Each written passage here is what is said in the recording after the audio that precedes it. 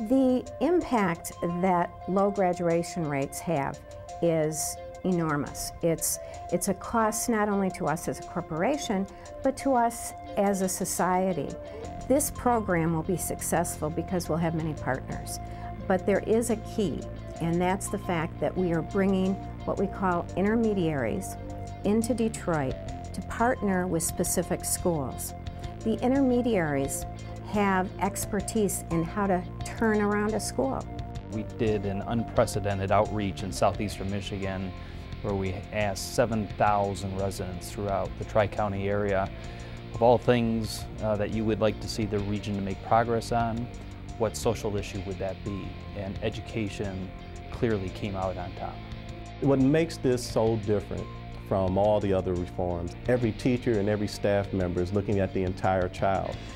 Not merely the academics and the 3 R's, we're now going into the social needs of the child, which ultimately means we're going to deal with the social needs of the parents as well. We studied the schools that have closed the achievement gap, and we're following those practices. In the first week of school, if there's a student that misses school, they're on track not to graduate. And when you can have every principal and every teacher know that and be responsible for kids from that first week of school missing 1 day, that type of clarity and just relentless commitment to making sure that those kids are in school and succeeding, I think is what's going to really make the difference.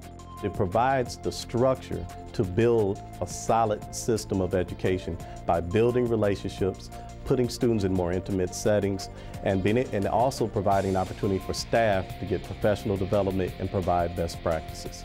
We are inviting all 3 sectors to participate, and we're mobilizing local residents to be involved in that change effort. And so it's not just saying to a superintendent of schools, it's your accountability to change that school. That's not the case. It's not the mayor's accountability. It's not the governor's accountability. Rather, it's all of ours.